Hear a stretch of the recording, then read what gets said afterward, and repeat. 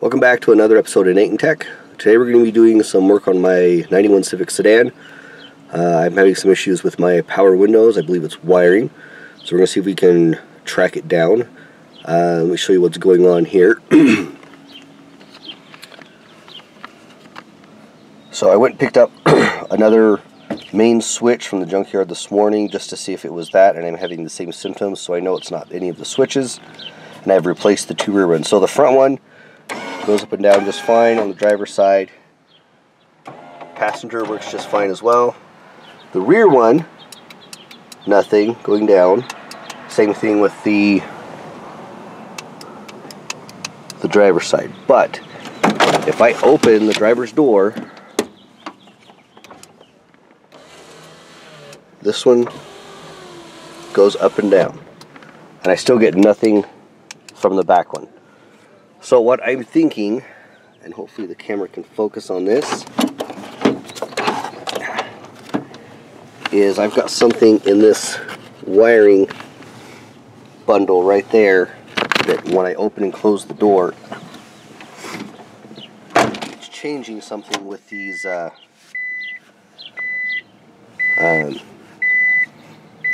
with the wiring to go into those two rear doors. So I'm going to see if I can. I found a wiring diagram, and I'll post a link up to where I found it.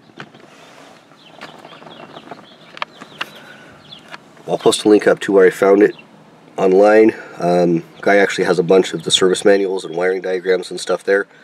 So now that I know what the colors are, we're going to see if we can trace them down. I'm going to pull my fender off. Do a little time lapse there, pulling that fender off. Hopefully it doesn't give me too much trouble with that the factory mud flaps and stuff in there and the factory plastics. And we're going to do that, and then I'm going to tear into that wiring bundle and see if I can trace those wires real quick. Actually, what I think I'm going to do first, though, is we're going to do a continuity test between the wire that goes at least from the switch here to the back door. So I'm going to pour that back door panel off real quick. We're going to do a continuity test and see if there is a break in that main power wire going from this switch back to that, and that'll also let me know if I've got to take a look at that wire in that bundle as well.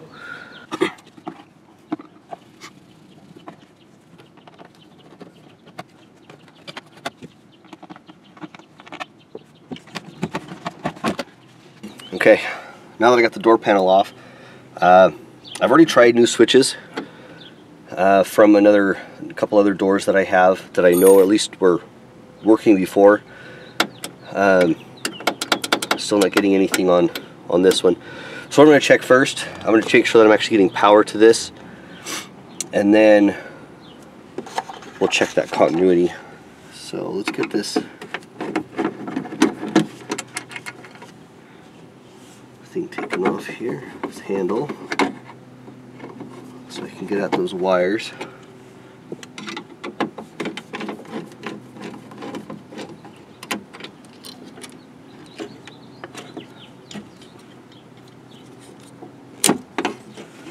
Okay, now according to my diagram, like I said, I will make this available to anybody. This took me a while to find.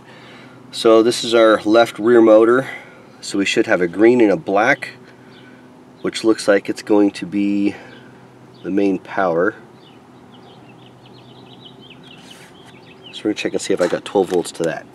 If I don't have 12 volts to that, then this motor won't work regardless. So so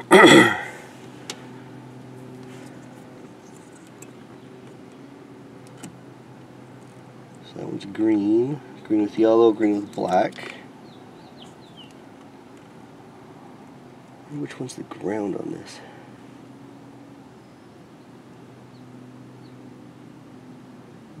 Looks like there isn't one almost.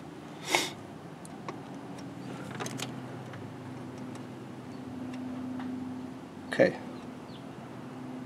So there is power. We went 12 volts to that one. That's good. Yeah, I think I've got a short on either the green or the green yellow, because I'm getting power on one of them. One it's supposed to be grounding out. Let's get this fender off and see if we can find any bad wiring inside there.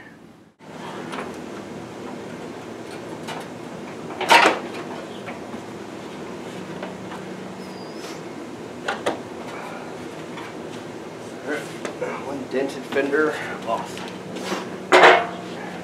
Alright, see if you guys can see this a little better now. You can see there are 3 broken wires. It looks like yellow with the blue, a yellow with the green, or green with the yellow, I can't tell, and then there's it's like a complete yellow, which that might be the, looks like probably 2 for this. Curious where all those go and what's not working. Anyway, those are all what I have to figure out how to fix. I might try to see if I can go to the junkyard, pull another one of these clips, de-pin these, and then kind of cut the wire out further up, splice it in. We shall see if I've got one or not. So there's lots of different ways to connect wires together. One way I've always done it, I've had decent luck with it, and since I'm working with such a small piece, I'm going to do it this way. A lot of guys will twist the 2 together. They'll take 2 pieces, make them a little bit longer, and they'll twist. Here, if I can show you. Anyway, they'll take the 2 wires like this, twist them together, and then pull them so it almost kind of looks like a knot. And then they'll solder that knot together, and it pretty much won't ever come apart. I don't really have enough to work with to do that, so I am going to solder these. And I used to have a little tool that would hold all of my wires when I had my shop, but for some reason when I moved I lost it. I guess I'm going to have to go pick one of those up. I can't seem to find it. So what I'm doing now is I'm basically pre-soldering. Let's focus. There you go. Kinda. Anyway, I'm pre-soldering each one of these so that basically what it is, I'll solder both ends and then I'll hold both wires up together, and they'll solder, and they'll heat up and connect, and then once I lower them down just a little bit, they will be soldered together, and then I just heat shrink them. I do have to remember there's one of these that's smaller. When I tried to strip these, all of the color coding came off, but I do have a picture of it, luckily, so I know what wire goes to what spot on the Molex connector. 2 of them are bigger, and one of them was a smaller wire, so I just have to remember to put the smaller wire in the right spot.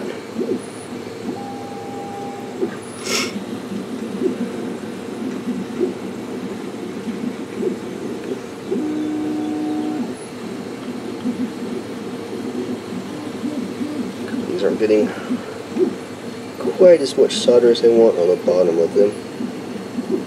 There we go. It's great to have a little bit extra solder on it because you do want it to, you can see that here. So I got a little bit extra solder there. That's fine because once these 2 connect together, you want them to have a nice amount of solder to hold them together and bond. So we do the wires here.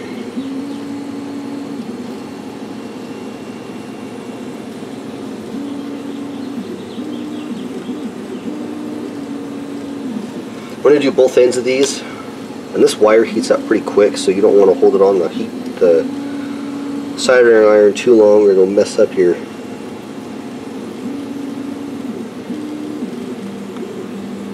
shielding, the plastic on the wire. It's not necessarily shielding.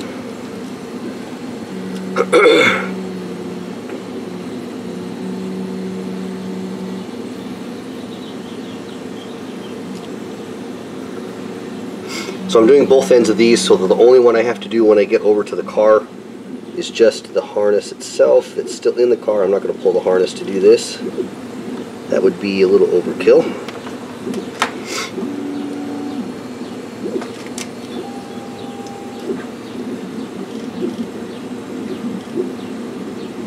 But at least I only have to solder 3 wires in the car, or well, in the door jamb. And that won't be too bad, I hope. Okay, those are all done. So now, we'll take one with the needle nose. That wire's still warm. Heat this guy up.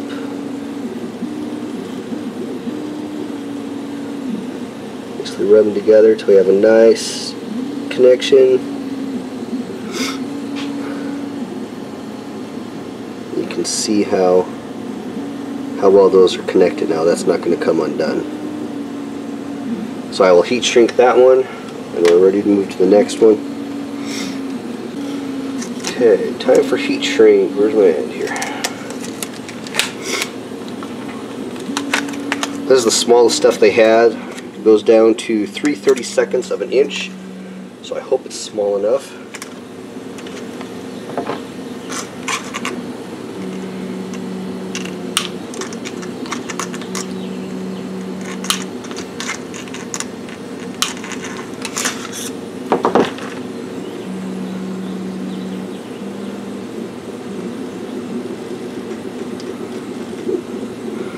So I'm going to put this all the way up about where the factory plastic sheathing would go. So just right past this lip here. That way it's got something to connect to.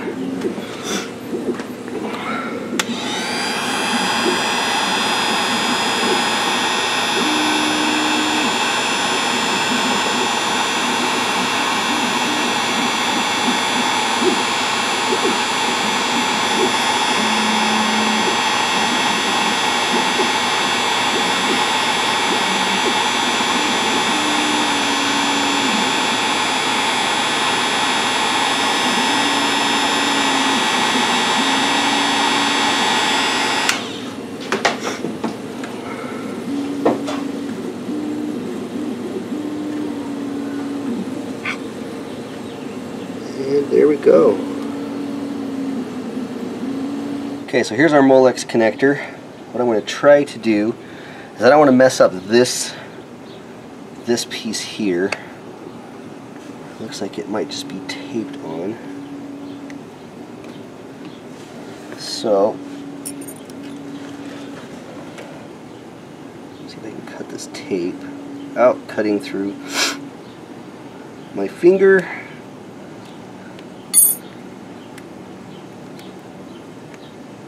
Or this nice rubber shield that we've got here.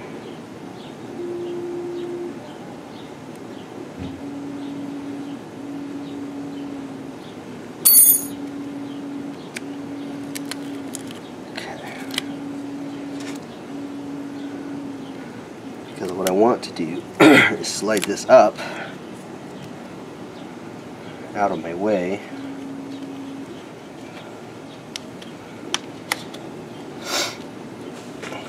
So I'm going to cut this piece back so that I can solder up higher.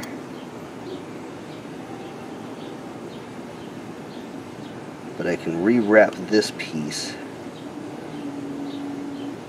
Tough spot right there. Don't cut through my finger, please.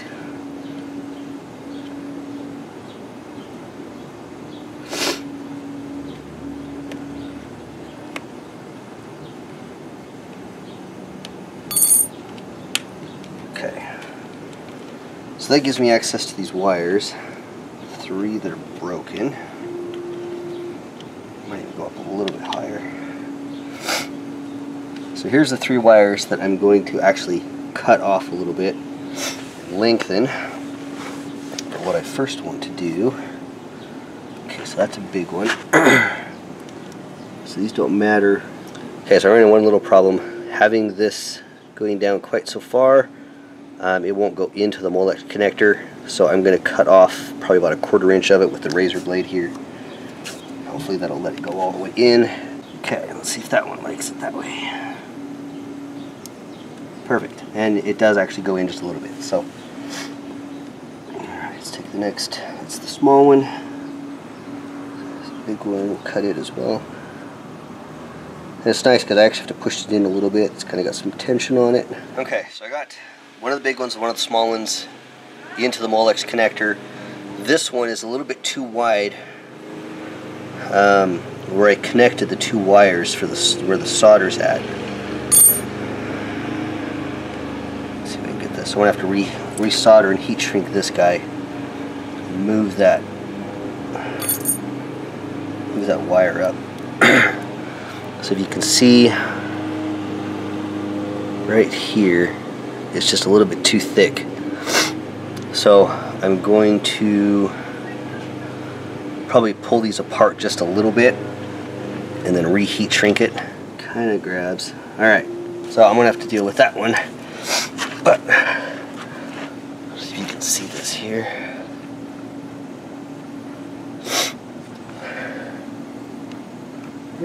Okay.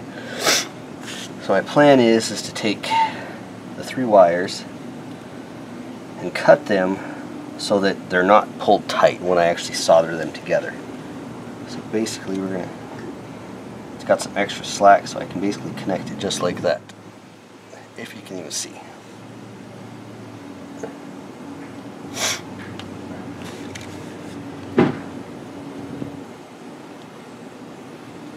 And each one of these I'll cut to length specifically.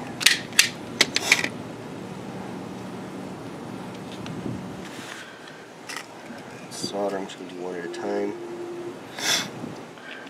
Making sure that I remember to put heat shrink on it before I solder it. It's always fun when you forget that.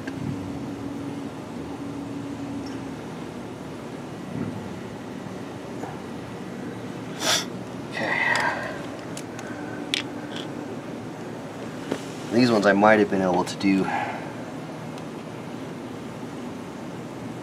See, I need one more person to sit here and heat it up while I touch them.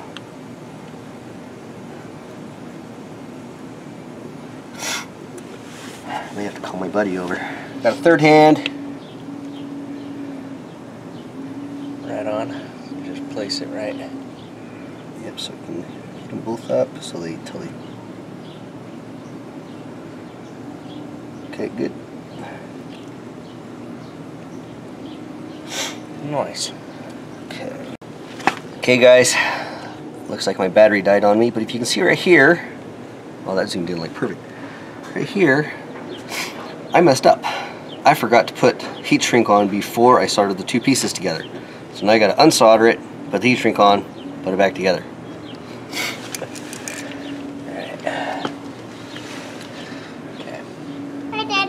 Hi. Come on, Dad. You're almost there. There we go. Luckily, it's not hard to desolder. Yeah. It's better than a butt connector. Not bad at all.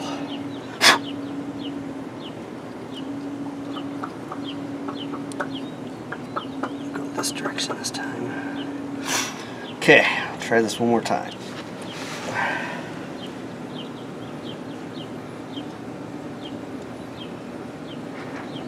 Okay, good.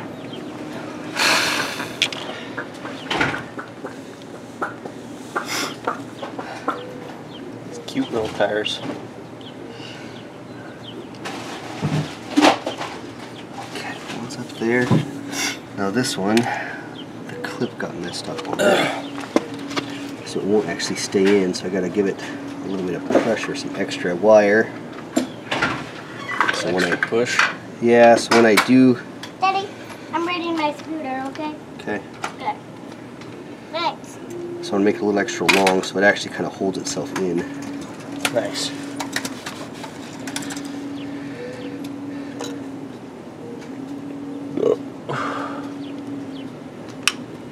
Got me at a good time taking my last bite when you asked me to come over.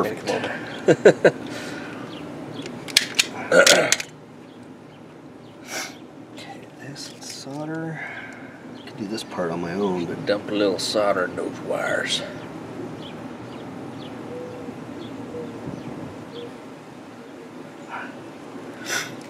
Nice, nice. okay. Heat shrink. Remember the heat shrink. And actually, this one will be easy because I Old man's knees don't last. Gotta get you some knee pads. Right. Wouldn't be a half bad idea. Not really.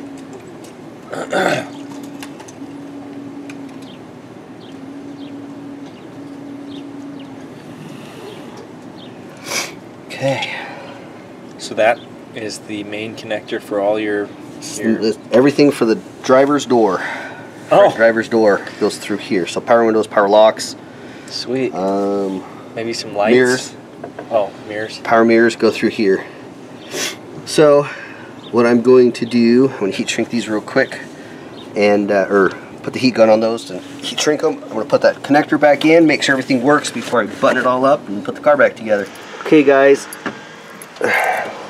moment of truth here. Turn the car on. Let's see if this back window, oh yeah, how about the other one? Down, up, cool, both the back ones still work. Front one, perfect.